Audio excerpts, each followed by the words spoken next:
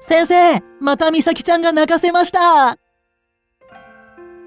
隣の席の彼女はクラス中から嫌われていた。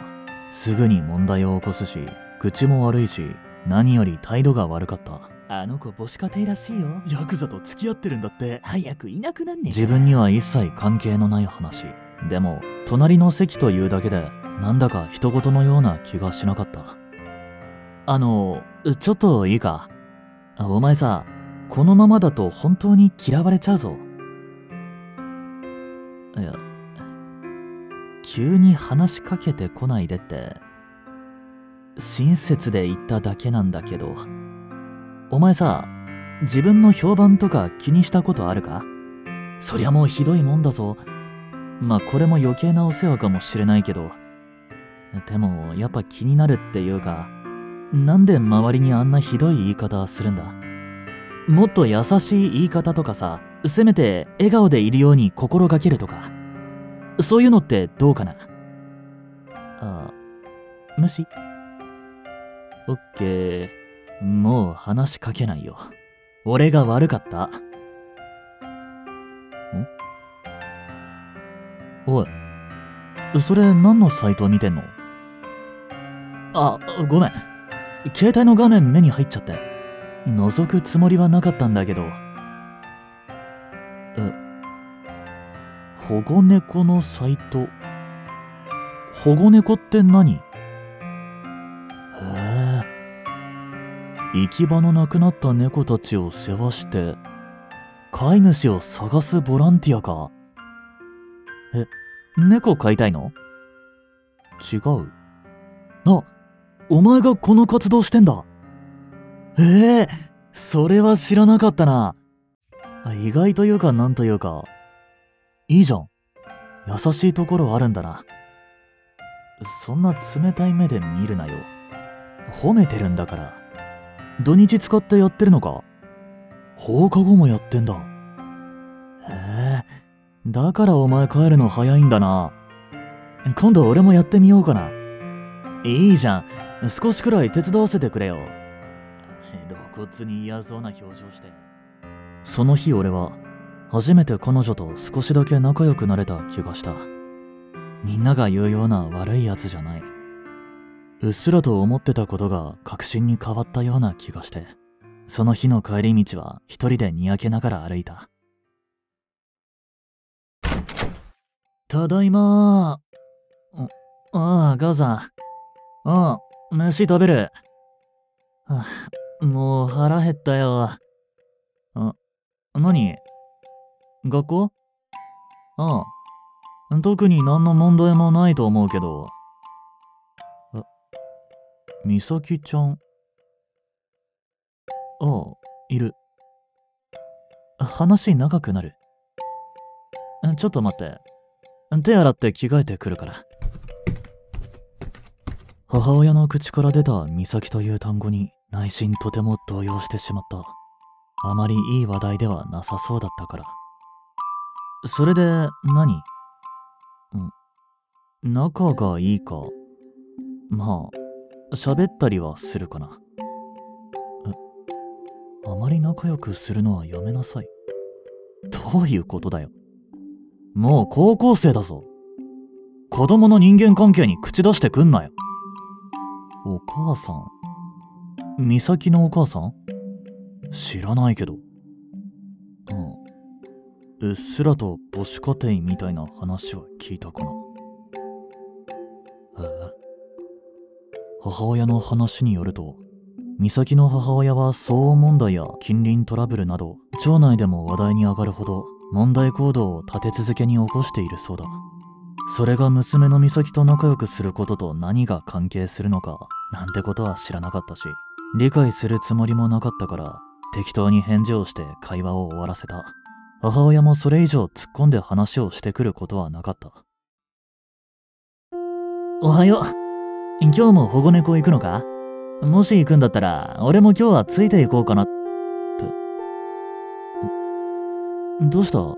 その顔の傷。猫に引っかかれて。だいぶ凶暴なんだな。ちゃんと消毒とかしたか？結構腫れてるみたいだし。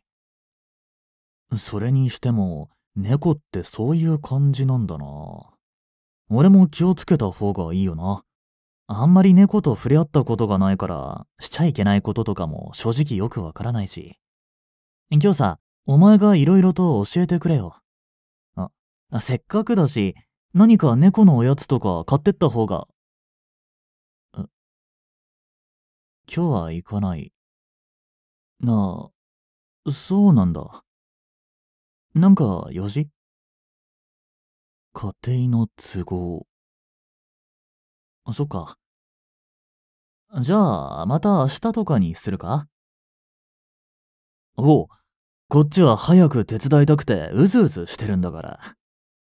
ちゃんと行くときは教えてくれよ。おい、あいつ最近美咲と仲良くね？やっぱ趣味悪くない？金でも積まれてんじゃねえの？気にしなくていいからな。どうせそろそろ卒業だし。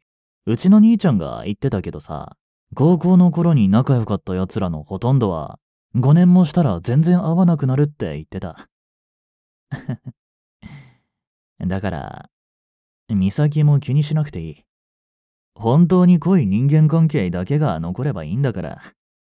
正直、クラスメイトなんて縁を切ろうと思えば一瞬だし。家族だった場合はどうする？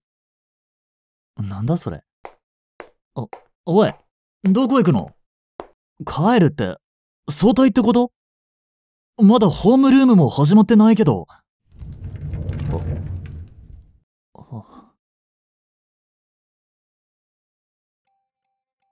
それから美咲は学校に来なくなった。3月に入り、外の空気が少しだけ暖かくなる。春の匂いが開いた窓から教室中を埋め尽くして、クラス全体が卒業に向けて浮き足立っていた。美咲が来なくなったことで喜ぶ者はいたが、悲しんでる者はいなかった。美咲が来なくなって3日目の朝には、美咲の机と椅子がなくなっていた。2週間前に、美咲にひどく泣かされた女子生徒の仕業だった。俺はすぐに代わりの机と椅子を持ってきておいた。いつでも美咲が帰ってこれるように。その日、俺の外履きの靴がなくなっていた。辺りを探すと、中庭に設置されていた仮設トイレの中に突っ込まれていて、仕方なく濡れた靴をそのまま履いて帰った。美咲の次は俺の番か。こういうのは終わらない。標的が次から次へと変わるだけで、いつまでも続くのだろう。美咲さんの同級生です。開けてもらえませんか？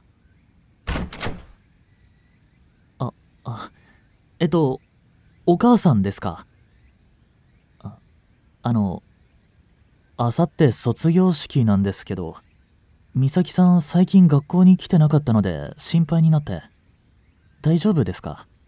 何か体調が悪いとか。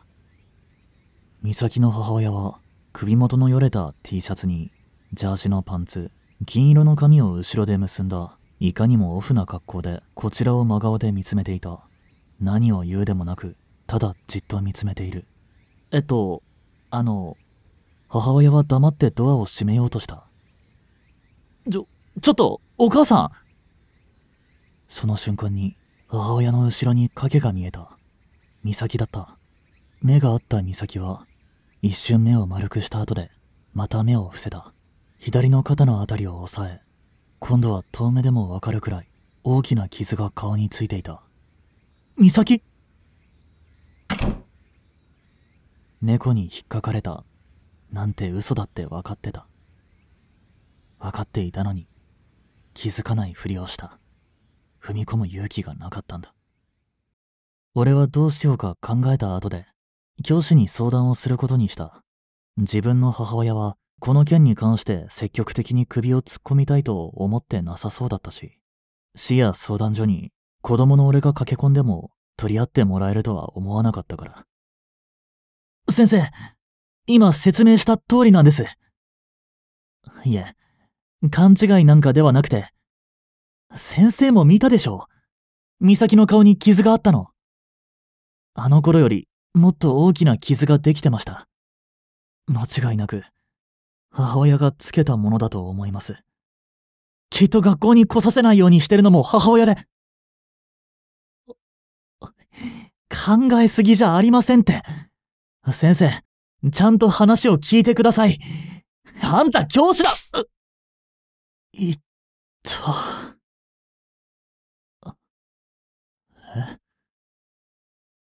そんな、まさか、あんな根も葉もない噂のこと信じてるんじゃないですよね。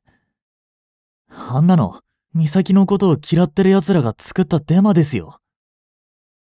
先生、俺は彼女と一緒に卒業したいんです。卒業式まで時間がないんです。お願いします。手を貸してください。先生は最後まで目を合わせてくれなかった。そしてその日の夜、俺は夢を見た。上も下も見渡す限り夕焼け空に包まれた世界。俺はそこでふわふわと浮かぶ雲の上に立っていた。暖かい風が心地よく顔を刺し、夕日は今にも吸い込まれそうなほど大きく見えた。そして正面には美咲がいた。顔に傷はない。どこかすがすがしいような顔でこちらを見ていた。美咲、そんなとこで何やってるんだ。早く帰ろう。そんなことない。明日はもう卒業式だよ。明日が終わって、初めて俺たちは自由になって、初めて俺たちの人生が始まるんだ。これからは何だってできるんだよ。まだ手伝ってないよ。行こうとしたけど、お前は恥ずかしがって止めたじゃないか。俺はそんな照れたお前を見れたのもちょっと嬉しかったけど。これから手伝うから。だから楽しみにしとけよ。俺めちゃめちゃ働くからさ。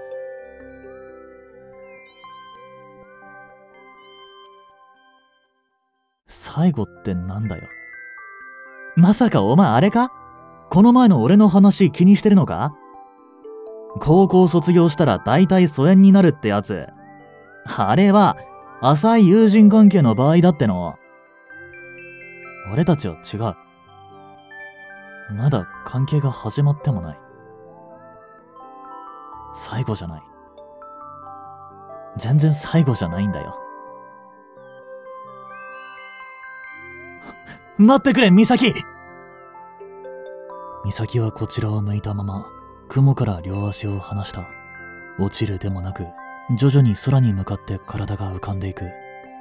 俺は必死に手を伸ばすけれど、俺の足は鋼鉄のように硬くて、走ることも動くこともできなかった。美咲の姿はどんどんと小さくなり、あの大きな夕日に吸い込まれていった。最後に見えた美咲の顔は、今までにないくらい笑ってるように見えた。はっはっはっはっはっ。俺は布団の上で目を覚ました。爆音のアラームを止めると、自分の体が大量の汗にまみれていることに気づく。手足が震えて、嫌な予感で胸がいっぱいだった。窓の外は大雨。